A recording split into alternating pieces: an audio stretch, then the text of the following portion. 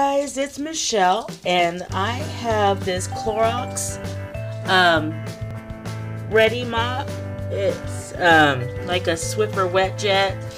Anyways, you have to buy these little pads and these refill pack things, and I'm a little stingy and trying to be tight with money because I want to spend my money on things, you know, I like to spend my money on, like my doll collection, bills or whatnot.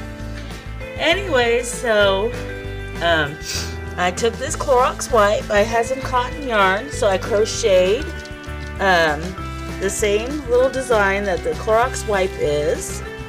I crocheted a little reusable little pad for my Clorox wipe, and you can do the same thing with the Swiffer wet jet. So let me show you how it goes on.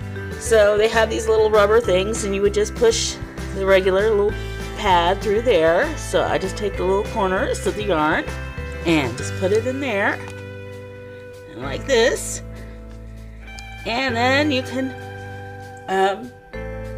use that to clean your floors. And when it's wet and dirty, you just take it off and throw it in the washing machine and dry it and reuse it again, because it's made out of cotton, so you use cotton yarn.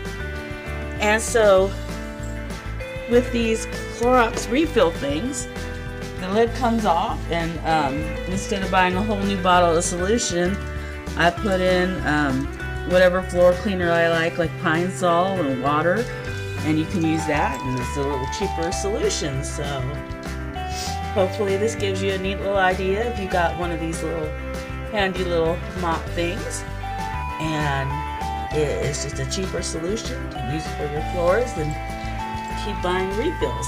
So thanks for watching, guys, and remember, you're never too old to crochet, have fun, or do things that you like to do, and try to be frugal and save money.